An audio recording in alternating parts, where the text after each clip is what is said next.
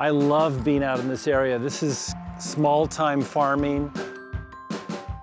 This kale here, the lacinato dinosaur kale. Dinosaur kale. It has a very nice texture. There are a lot of people trying it for the first time. Per calorie, you get more nutrition in this particular kale than any other green thing. The leaves are pulled off the bottom and bunched, and then the center part is left. And as it grows, then these leaves get bigger. There's a bunch of kale.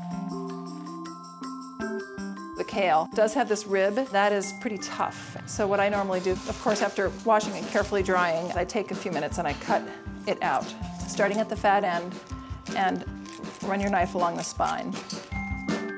Slice is very, very fine. This is the one that's in the pie today. I mixed it with leeks, fennel, and also chard. This is also good raw in salads. It's nutritionally dense. After I eat a kale salad, I always feel like I'm ready for anything.